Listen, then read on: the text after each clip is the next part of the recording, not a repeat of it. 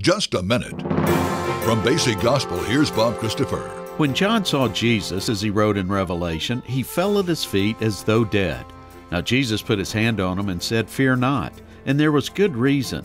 As Jesus explained, "I am the first and the last.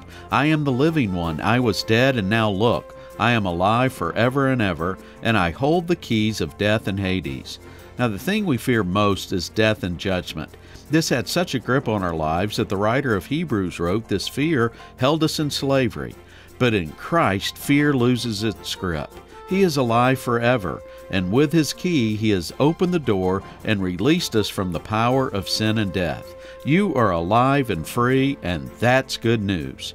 I'm Bob Christopher, and that's Just a Minute. For more information to help you grow in God's love and grace, visit basicgospel.net.